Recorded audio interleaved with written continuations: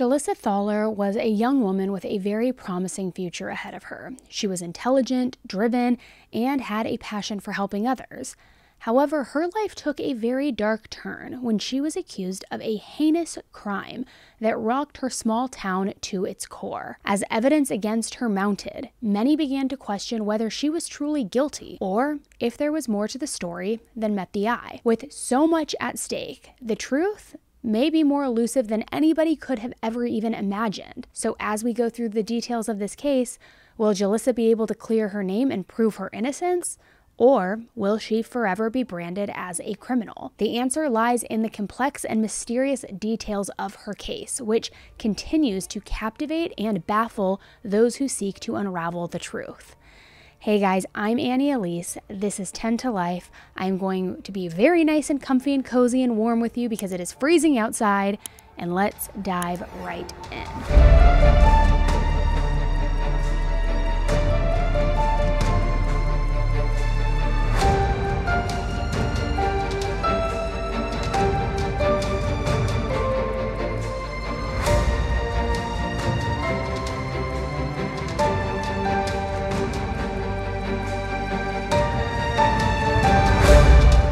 Eli Hart was born on December 15, 2015, to parents Julissa Thaler and Tony Hart. They all lived in Minnesota. Eli was born with a genetic disorder and had to undergo a few surgeries during his first few months of life. As he got older, he wore hearing aids and he had a few other minimal conditions due to the disorder that he had.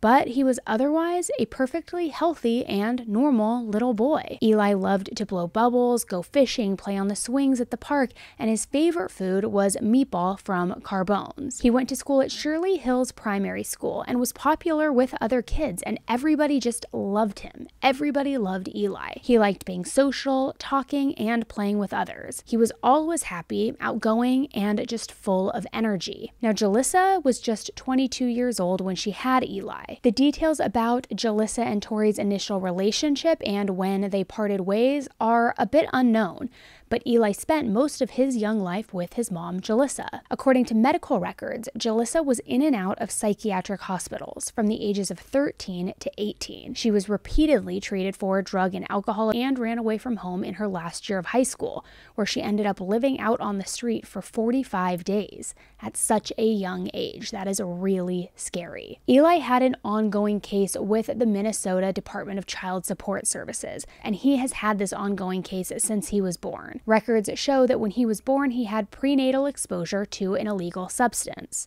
In 2017, when Eli was just 2 years old, the document said that Julissa was not taking her medications and not responding to her child's needs. And then in 2019, Julissa reported that Eli's father, Tori, had threatened to hurt Eli and put a bomb in her car. Now, before I go any further, it's also been reported that Julissa made up the claims about Tori, all in an effort to keep him from being able to see Eli. And it wasn't just that one occasion either. Julissa had a history of using this method to prevent Eli from seeing his dad. And Julissa's own father supported Tori, saying that he was incapable of what she alleged he was doing and that Tori was out of state when some of these incidents allegedly occurred. In October of 2020, authorities temporarily placed Eli in foster care.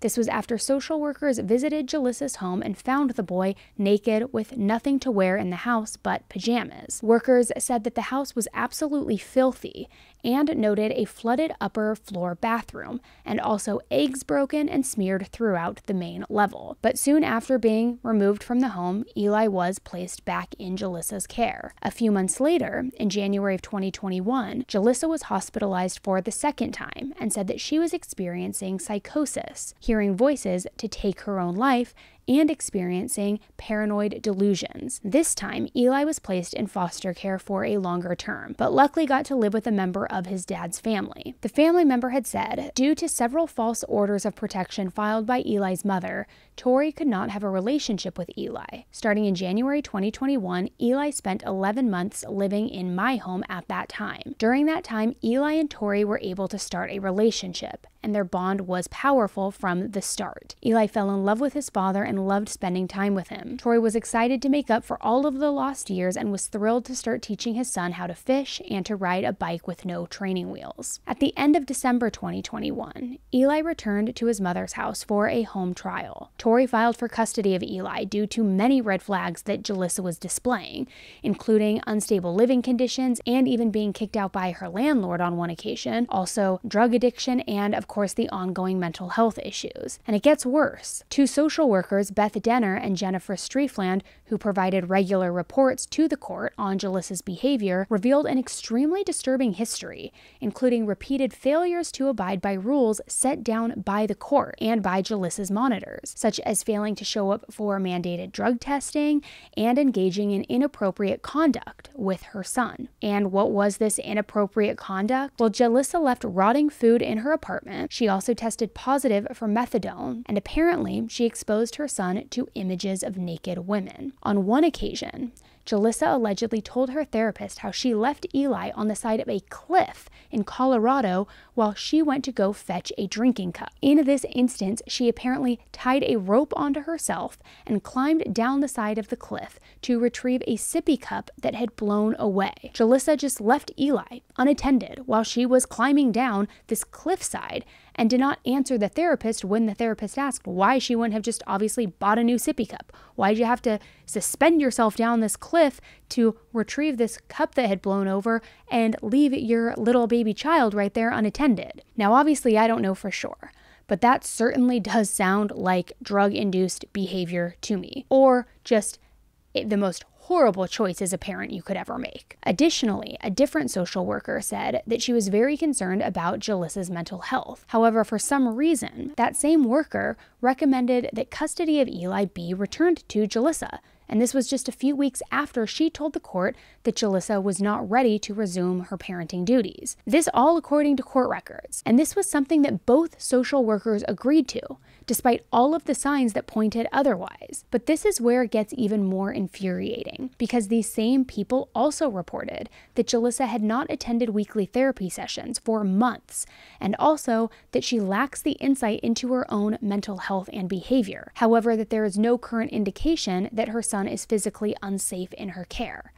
Now, if that doesn't make sense to you, that's absolutely normal, and you're right, because it literally does not make any sense at all. Tori tried extremely hard to get custody of his son Eli, but unfortunately, more false orders of protection were filed, which postponed all of the custody hearings. Numerous parties made many statements to CPS, fearing that Julissa would harm Eli if full custody were returned, but ultimately, she was granted full custody on May 10th, 2022. And then just 10 days later, the unthinkable happened. Family members of a young boy tragically killed say they have been fighting for his safety for over a year. They're identifying him as 6-year-old Eli Hart. His remains were found inside a trunk during a traffic stop near Orono Friday. While Orono police have not confirmed the boy's identity, his father's fiancée says the two had been locked into a custody battle with Eli's biological mother they would eventually lose. Yesterday, they shared their grief and frustration, as well as introducing us to a boy they say had a smile and a heart that could win over just about anyone. Tonight, we're continuing to dig deeper, talking to more people who cared for Eli shortly before they say he died. We're also looking more closely into court documents that detail his return to his biological mother. Our Adam Duxter shares how Eli's foster family is mourning his loss. I don't know how he always had a smile on his face. A memorial in the front yard of Nikita Kronberg's Randolph home. Now a tribute to 6-year-old Eli Hart, who she says for almost a year became like another child for her and her husband. He was an amazing kid. He was full of energy, always smiling. He so outgoing. He always wanted to befriend everyone. Kronberg had known Eli since he was born. His mother, Julissa Thaler, cousins with her husband, Stephen. In January of 2021, concerns about Thaler's mental health led Child Protective Services to get involved and led to the Kronbergs becoming 6-year-old Eli's foster parents for almost a year. I feared if she got custody back that she would harm Eli, if not worse. Earlier this month, Dakota County court documents show, despite concerns about Thaler's mental health, living situation, and criminal history, she was once again awarded full custody. I instantly responded with, this is a dangerous situation for Eli. I fear for his safety if he is returned to her. There was numerous things that I had brought up that were concerning that I had noticed. Less than 2 weeks later, Orono police say they stopped a woman driving on a busted tire with a shattered back windshield. After noticing blood inside the car, police say they found a body in the trunk. While investigators haven't released the name of that victim or the names of the 2 people they've arrested since. Family members say that boy was Eli. And an online jail roster shows his mother, currently held in Hennepin County Jail on pending murder charges. At that point, I felt like I failed him. I keep looking at pictures of him, and this can't be real. He's out there somewhere playing, having fun. It can't be real. Kronberg says now her biggest question is why. You want to blame one person. You want to put that blame on one person so you have somebody to be mad at. But it's a whole team. According to an arrest warrant, on May 20th, 2022, around 7 a.m. on a Friday, the police department responded to a 911 call about a suspicious vehicle driving on its rim with the back window smashed out. Police said that they pulled over a silver car with a matching description on Bartlett Boulevard in Mound, Minnesota. The driver of the vehicle was identified as Julissa, and she was alone. The officer initiating contact with Julissa stated that she looked very disheveled and had what appeared to be a blood-like substance on her hands, face, and clothing. Officers noted a substantial amount of fluid and a blood-like substance was visible in the rear of the vehicle. When asked about the blood on her face and hand, Julissa stated that it was from removing a tampon, which, gross. I mean, I get it if you need an excuse, but ew, gross. And then when asked about the suspected tissue matter in the vehicle, Julissa stated that she had deer meat that she got from an unknown butcher overnight and had returned to Mound to meet with her AA sponsor on 3 points. So she's saying the blood all over her and on her face and on her hands is from pulling out her own tampon. Then she's saying the tissue-like substance in the car is from deer meat. I don't know. It's weird, guys. It's weird. Officers then observed what appeared to be a visible bullet hole in the rear passenger seat rest. They also observed blood-like substances and that suspected human tissue, which were present on both sides of this apparent bullet hole. Julissa provided an address of residence at Bayview Condos and gave them her apartment number as to where she was living. Then officers spent around a 30-minute period attempting to determine if the car was somehow involved in an incident outside of their jurisdiction. Julissa was growing increasingly impatient, cold, and refused to sit in the squad car while the investigation continued. Julissa was released from the scene and given transport back to her apartment. Now, why she was allowed to go back to her apartment, I will never understand. Based on the presence of potential blood evidence and potential tissue in the vehicle, officers decided to impound the vehicle for further investigation. Yet, they allowed Julissa to go back to her apartment. While photographing the exterior of the vehicle, as well as the interior through the open windows, officers found a red discharged shotgun shell in the center cup holder of the vehicle. But before the car was impounded, officers opened the trunk and discovered a shotgun in plain view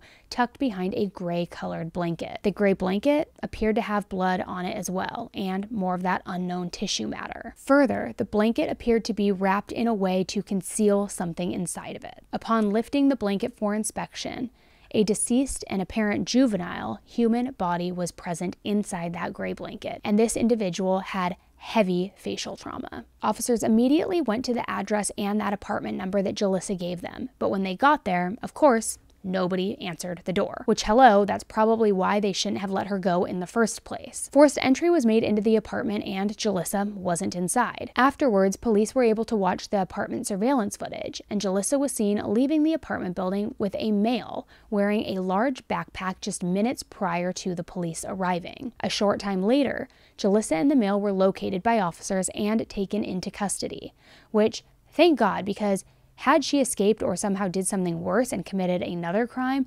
police would have a lot of explaining to do as to why they just dropped her off at home and believed this weird tampon and butcher deer meat story. I also want to say, note to all men, there is absolutely no reason a woman would have blood all over their face because of a tampon. So if you ever get that excuse, that is not a thing. That is not a thing. Anyways, the male that was with Julissa when she was arrested was her boyfriend at the time, and he was released from custody as he had absolutely nothing to do with the crime. When Eli's autopsy came back, it was revealed that Julissa had shot him while he was sitting in the back of the car, and she shot him 9 times. The Spring Lake woman charged with shooting and killing her 6-year-old son faced a judge for the first time today, and there were lots of questions regarding how a mother with a court file full of red flags could be granted custody less than 2 weeks before she allegedly murdered her son. Julissa Thaler is accused of shooting young Eli multiple times Friday, putting his body in the trunk of a car.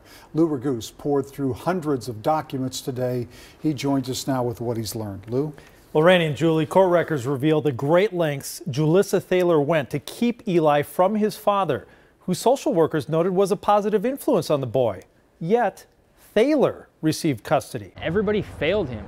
Just about anyone who's heard of the tragic case, the shooting death of 6-year-old Eli Hart, allegedly at the hands of his mother, has the same question.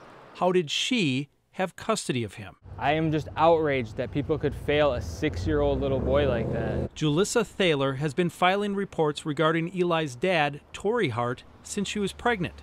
In this St. Paul police report, she accuses him of then later admits, quote, because of her mental health issues, she constantly accuses Hart of things he doesn't do. Tory Hart has never been charged based on Thaler's reports, and social workers note there's no evidence her accusations are true. But court records reveal the father filed for custody in March, and a week later, Thaler bought the shotgun she's now accused of using to kill her son. A child protection case had been ongoing since January 2021 when Thaler was hospitalized, according to court records, hearing voices and having paranoid delusions. As late as 2 weeks ago, officials overseeing the case told the judge they still had a number of concerns, including Thaler's mental health and her repeated attempts to keep Eli from seeing his father. But they still recommended the court give Thaler custody and close the protection case, in part to clear the way for Eli's father to fight for custody in family court. A judge agreed on May 10th, and Eli returned to Thaler's home full-time. 10 days later, the child was dead, his mom in jail charged with killing him, and everyone else wondering why all those red flags weren't enough. The system didn't do enough to protect him. Now, an expert in child protective services explained to KARE 11 that in Minnesota, an active CPS case would have to be closed, just like this one was, before a custody case could then proceed in court. Now, despite all the red flags, those overseeing this case stated in the court documents that they did not think Eli would be in, quote, physical harm when he's in his mother's care. Julissa's mental competency was raised in her criminal case, and she was examined to see if she was mentally competent and able to understand the charges that were against her.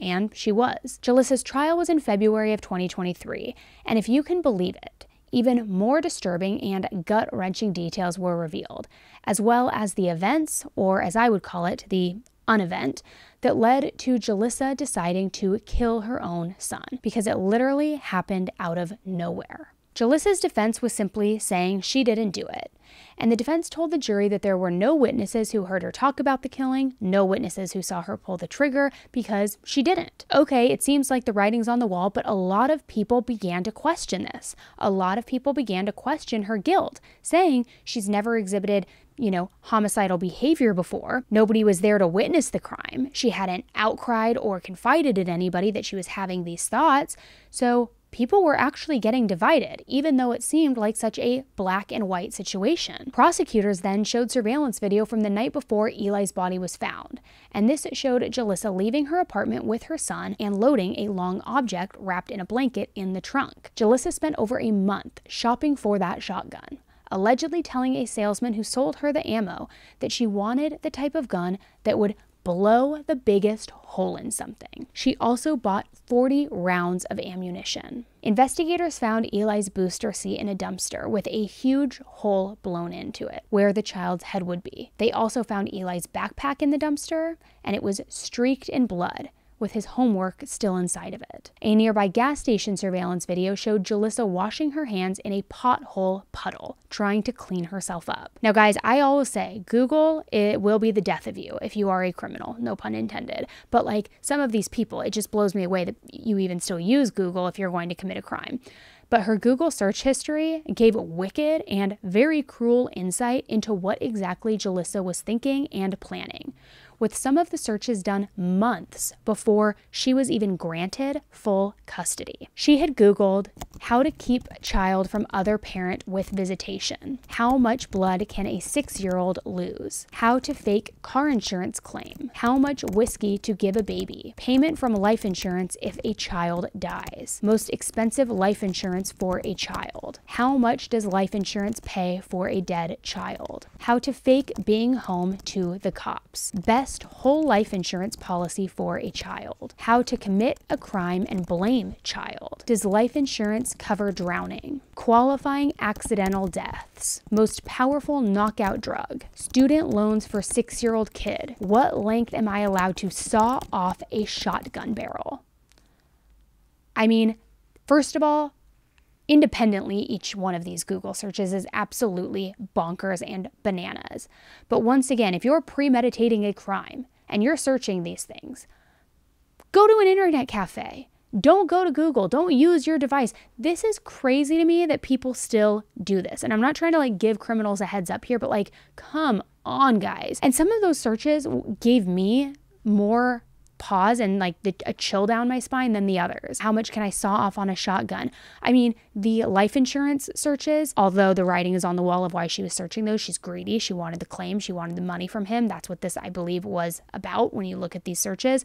But some of the other ones, how much whiskey can you give a child? How to blame a child for a crime? What crime was she going to commit that she was going to blame her child for? Or was she trying to blame her child for his own death?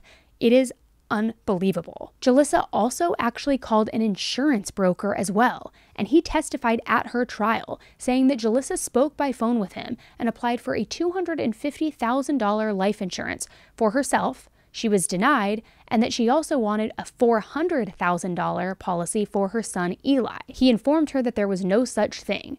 Insurance policies for kids only go up to around $50,000, so he tried to talk to her about a $20,000 one and a couple other options up to $50,000. But she was very adamant about $400,000, no less. That was the magic figure she wanted. But why? Now, the insurance broker got a Google News alert about the murder 3 months after his conversation with Julissa. He read about the murder of Eli and said, I didn't even believe it. I said there was just no way that this is the same person. He pulled up the application that was in the queue and it matched 100%. So that's when he contacted law enforcement to let them know about his encounter with Julissa. Then Julissa's boyfriend Robert, who was her boyfriend at the time that the murder occurred, testified. And Robert told jurors that he and Julissa knew each other in high school and that they reconnected in 2022 by getting together to do drugs together. Devastating details in court today as the jury heard from Julissa Thaler's boyfriend about the hours leading up to Thaler leaving with her son Eli Hart. No one would see the 6-year-old alive again after that. Lou Goose has covered this entire trial.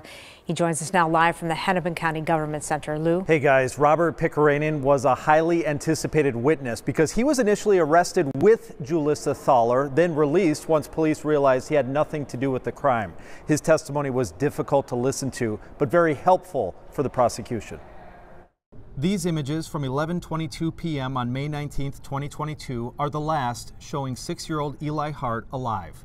In heartbreaking testimony today, Robert Pickerainen filled in gaps for the jury about what happened leading up to those images and what happened when Eli's mother, Julissa Thaler, returned to the apartment the next morning. Pickerainen testified while choking on tears that he and Eli were playing with kittens in Thaler's apartment at 11 p.m. on a school night when Eli started to get rowdy. He woke up the next morning by Thaler doing laundry right after her first interaction with police. Pickerainen said he assumed Eli was at school. I said, "Where did you go?" She was kind of like, "I had to go do something." Prosecutors say after leaving the apartment, Thaler shot Eli 9 times with her shotgun. The defense so far has not suggested an alternative theory other than that Thaler didn't do it. When questioning Pickerainen, they pointed out that he told police he didn't think Thaler could hurt Eli.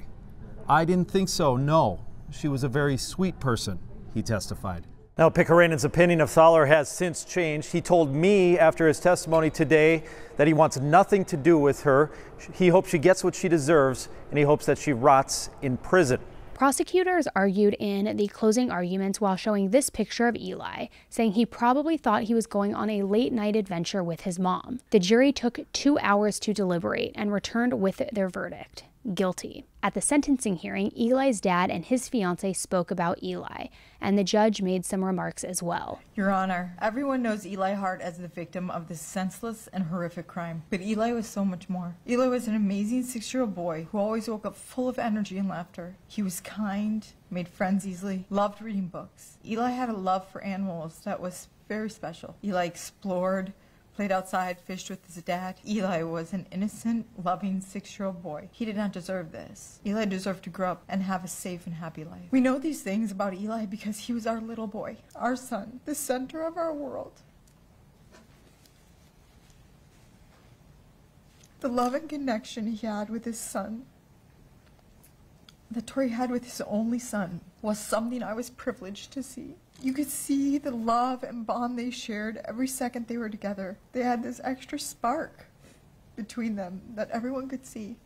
Now we only have memories, and they're not enough. Time was taken from us. A lifetime of memories to be made gone.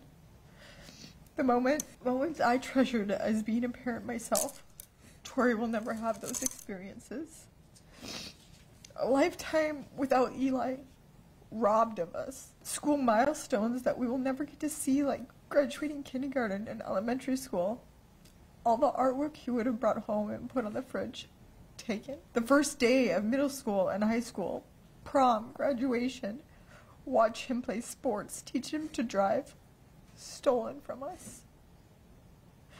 Watching Eli grow and become a young man and what he could have been and done in this world. We will never have those memories. No more hugs, no more snuggles. They were ripped from us, straight from our souls, on May 20th, 2022, at about 11:30 p.m., when an officer knocked on our door and asked to come in, then asking Tori to have a seat. The cries from my husband broke my heart in a million pieces, and then listening to the officer tell me what happened broke it into a million more. Watching my husband sob as his brother tried to comfort him. Watching the officer's hands shake while he tried to write down his number on a small piece of paper was the moment I knew our lives had shifted forever. That nothing would ever be the same. The pain will never go away. This will forever affect our day-to-day lives. You can't explain the loss of your only son. You can't explain what that does to you or anyone. Then, having lost him in such a horrific way, you just can't explain how that changes your life. How the pain is so deep you can't breathe. How nothing in your life looks or feels the same. And no one understands. Your lack of sleep at night, the nightmares of how Eli was murdered. The struggle to go to work every day knowing Eli has no more days. How painful it is that life just keeps moving and doesn't slow down for us to grieve. No one should ever have to feel this kind of pain or experience this kind of trauma. But we have been sentenced to a lifetime of this pain, confusion, grief, sorrow, and trauma. A lifetime without Eli, the little boy who would laugh and giggle and squeal so hard when he and his dad would play at the park. It's a sound I hope never fades from our memory. The little boy who rescued a panfish that was stuck on shore when he was fishing with his dad. He was so proud. He came running in to tell me all about it, but couldn't get his words out because he was so excited. The little boy who would tell me not to be scared of bees, that they were nice and we need them. The little boy that loved being on his dad's shoulders. The little boy who, when we asked him, "Who loves you the most?" would always reply, "You both do." There are no more triple hugs, no more "I love you," no more memories to be made. Just emptiness. Eli was a happy 6-year-old boy, our little boy, that we loved so deeply. Julissa, who is now 28 years old, was sentenced to life in prison. I think that we can all agree at this point that Julissa is a very different kind of cruel and evil, but in my opinion, she has literally no remorse, no shame, no guilt, no anything at all, as evidenced by her statement to the court after her sentencing. Do it. Yes, I would like to say something. Go ahead. I'm innocent. All, you're garbage. That's all, Your Honor. Ms. Thaler, I don't know that that's appropriate here. Sorry, I told you what somebody else can. Okay, thank you everyone for your hard work in this case. Tori filed a wrongful death lawsuit against the DCSS and the actions of guardian Sherry Larson and the social workers Beth and Jennifer, who provided regular reports to the court on Julissa's behavior as a mother. Tori alleges that Julissa may have pulled the trigger, but that the county's failures were a cause of his son's death.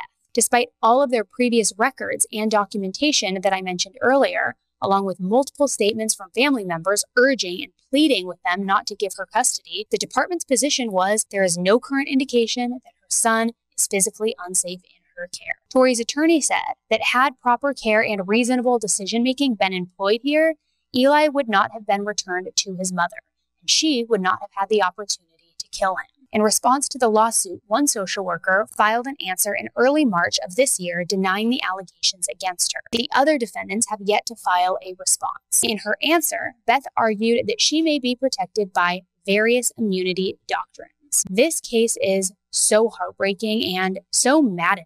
The fact that I feel like a broken record after discussing so many cases where CPS around the country have failed just goes to show how truly messed up things actually are. Because I have only covered a tiny percentage of the total number of CPS cases around the country. I can't even begin to imagine how Tori and his family must feel. As much as I understand parental reunification in theory, I just don't think that it is proving to be effective in actuality. Not in every circumstance.